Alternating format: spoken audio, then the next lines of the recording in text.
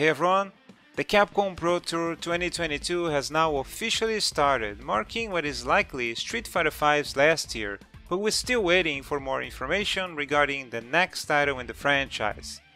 So far, we've only seen a small cinematic trailer featuring Ryu and Luke, so we kinda have to fill in the gaps with our own ideas until Capcom decides to reveal anything concrete. That's easier said than done though. The truth is that, for now, we're simply missing too much information, like the number of characters in the lineup or the game's story, which might not be the first thing that comes to mind when a new Street Fighter is announced, but it's still an important part of the game. During my first video, I touched on some of my ideas regarding the plot, but I thought it could be interesting to expand them a little further and maybe offer a few possible alternate scenarios. Obviously, none of this is official, but it's not every day we get a new Street Fighter, and I kinda think it's fun to speculate, so if you agree with me, sit back and enjoy my thoughts on what Street Fighter 6 might be about.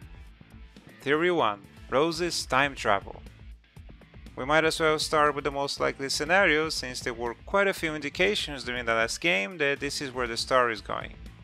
That said, a lot of it was very difficult to follow, borderline nonsensical. So saying there's room for interpretation is an understatement. But anyways, in Street Fighter V we saw how Rose was still feeling unease after Bison's demise in the main storyline.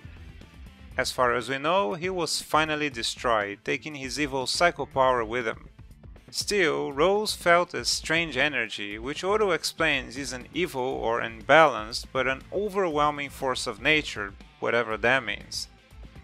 Apparently, the source of that energy is the mysterious G, a character with the uncanny talent of having large amounts of dialogue without actually explaining anything. For what it's worth, the self-proclaimed President of Earth has a strong connection with the planet and might even be the incarnation of Earth itself. Despite G not being evil, but in fact displaying immense compassion and sympathy towards humanity, even the antagonists, Rose still believes the world is heading to destruction and it's too late to stop it. Eventually she reaches the conclusion that the only way to deal with it is to start all over again, going back to zero to prevent the world heading in the wrong direction. To further complicate things, we get another piece of the puzzle in Odo's story when he talks to Dhalsim about Bison's force of will, his dark ambition, trying to swallow the entire world. How exactly this relates to Rose and G is anyone's guess, but it's worth noticing that Odo seems to have a much more optimistic view of things, since he also says that someone in the right state of mind might oppose Bison's will and use their own to save the world instead. Okay, so here's how I try to make sense of all this. During the time Bison and his evil psycho power brought the world to the edge of destruction, the spirit of Earth itself, Gaia aka G, get it, felt the evil influence. This instability eventually caused G to take action, creating a physical form to deal with things more closely. This is what we see in Street Fighter V when he aims to remind the citizens of Earth of their connection, trying to undo the harm done by the psycho power. However, like an AI that goes rogue and determines humans to be the biggest threat to humanity itself, G's actions and methods slowly grow to be too extreme, still influenced by Bison's evil intent.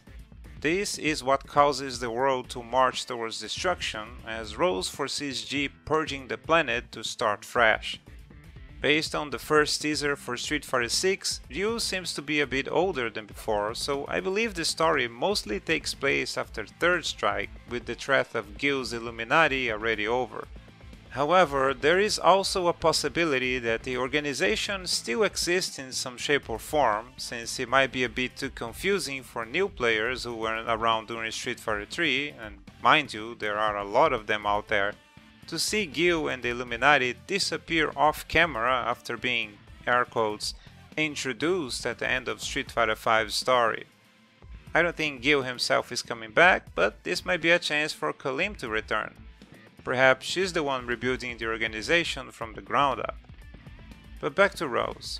I know she was almost clear about going back in time to change things, a la Raiden from Mortal Kombat 9, but leaning on Odo's optimistic feelings that there's still time to save the planet, Perhaps her journey is more about learning than it is about changing the past. After all, if we were in fact going back in time to rewrite history, there would be no need to show us a slightly older Ryu or give a new character like Luke such a prominent role in the story. Capcom could be pulling an X-Men Days of Future Past thing, if what Oro means is that Rose can use her willpower to make the impossible happen and allow her consciousness to time travel into the past, but that seems overly complicated and dramatic for a Street Fighter game. So what I believe instead is that Rose might be taking a page out of Brandon Stark's book and simply witnessing past events to learn from them.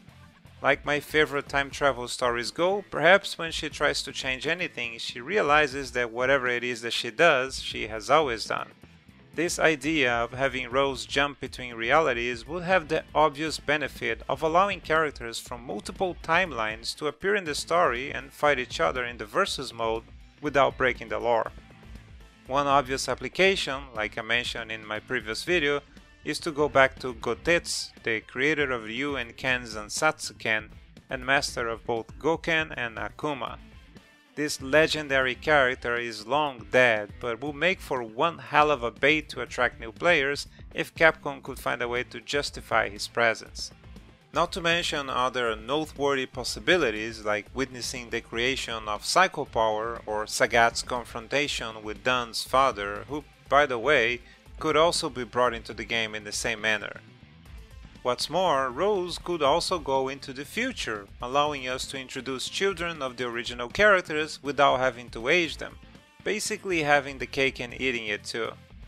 We could have grown-up Melmasters alongside his father Ken, still in his prime, or maybe even test the waters with Li Fen, Chun-Li's adoptive daughter, to see if she's a worthy replacement without cutting ties with Chun-Li just yet. Quite frankly, the more I think about this idea, the more I believe Capcom and the fans would love the endless possibilities. In fact, I even want to revise some of my roster choices based on this expanded theory. If you remember my first video, I went with 18 characters as a way to give Capcom just the bare minimum of credit, but if we're hopping timelines, I feel we need at least 25 to allow past and future characters to join the fun. I would also like to revise my Shadaloo observations and remove those 3 characters from the game, since according to this theory, we wouldn't be seeing Shadaloo return in the base roster. So that means we have 10 extra characters, and I'm giving 2 of those spots to past and future fighters. Gotetsu, creator of the Ansatsu Ken, and Melmasters, Ken's son. From Street Fighter 2 I'm adding Zangief and Akuma, both of whom are very popular, and Akuma would even have an important part in the story this time. Shun and Dudley from Street Fighter 3 also joined the roster. Dudley has been consistently popular and viable in all of his appearances, while Shun is heavily requested, and I'm sure Capcom would love the opportunity to give him a makeover. Rose obviously returns since she'll be guiding the plot, but so does Goken from Street Fighter 4, who like Akuma will have an important part in the plot. And then there's Street Fighter 5 with G that I previously kinda had sharing a spot with Q, and Colleen, who now has a plausible reason to appear again. So in conclusion, I believe this story has a huge potential for fan service and ties quite a few plot points with a nice little bow on the top. It's the most plausible scenario, but not the only one. Allow me to present Theory 2, Bison's Resurrection. I've been playing a lot of Ed these days, as those of you that watch my streams might know, and that got me thinking about another possible scenario. What if the way Capcom decides to bring Bison back is by making his spirit take control of Ed's body? After all, I do think Capcom would really like the idea of bringing Bison back, regardless of his demise in the previous game. He's simply the safest bet for a bad guy, and they seem to be leaning back heavily in nostalgia over the past few games. You can tie this into the story too, though it might require a little bit of mental gymnastics. Bison and his Psycho Power might be gone, but the energy still resides in quite a few characters. from any number of still unnamed lackeys and past followers to even some of his now enemies like Ed and Falk. Hell, probably Cammy, the Dolls, and Abel all have some psycho power running through their bodies too. There's even a precedent for this, since it's canon that Bison took control of Rose's body for a while, since both of them share a similar power. Rose having been Bison's student back in the day, before he corrupted the soul power to create his own psycho power. Street Fighter IV even talks about those days in Rose's introduction, where she mentions having no memories of the time spent as Bison's vassal. But what about G's nature power, you ask? Well, what if this supposed new threat works like a distraction? Tell me it doesn't sound like the most video game thing ever to introduce a new villain, only for you to discover in the end that the original bad guy is still the real threat. Another possibility is that G's actions will indirectly be the cause of Bison's resurrection. Perhaps in his attempts to cleanse the earth and bring back balance, he weakens the powers keeping Bison's soul at bay and allows him to force itself into a new body. I know, it sounds more than a little force, but so does all the other times Bison came back from the dead. Small things like logic and good storytelling don't usually get in the way of fighting game characters when the people want to see them return. Furthermore, I see this as an opportunity to reinvent Bison as a new fighter, keeping the nostalgia while at the same time introducing something different. This new, young version of Bison would have had a moveset that is sort of a mix between his most memorable attacks and some of Ed's unique tools. The Psycho Crusher, for example, would definitely return as a regular special move, but perhaps now Bison can even do it in the air or straight up vertically like a Shoryuken. He would also have simple controls like Ed and Falk, continuing the tradition of making the game more accessible to new players. This even gives Capcom two obvious and easy choices for future DLC content. Classic versions of both Ed and Bison with their unique moveset. And as a bonus to me, Bison's storyline could even offer a realistic way to bring Falk into the game, since her quest to free Ed from Bison's control would be a quite compelling plot that justifies her presence. So with all that in mind, I would also like to change my roster selection based on this story theory. Like before, I'm upgrading from 18 to 25 characters and I'm keeping Zangief, Sean, Colleen, and G. Judy takes Rose's place in the roster, and the two classic Shadaloo Kings return, Vega and Balrog, as well as Falk and a new member of the new Shadaloo, perhaps that gorilla if we're lucky. Rounding up the roster, the new, young M. Bison. Is this theory likely? Well, no. From hating his guts, I eventually grew to really appreciate Ed, so seeing him in this new role as Bison could be quite interesting. I also wouldn't mind seeing the return of the classic Psycho Crusher under new gameplay mechanics that no longer require you to charge your moves. So there you go, here's my two theories for the plot of Street Fighter VI.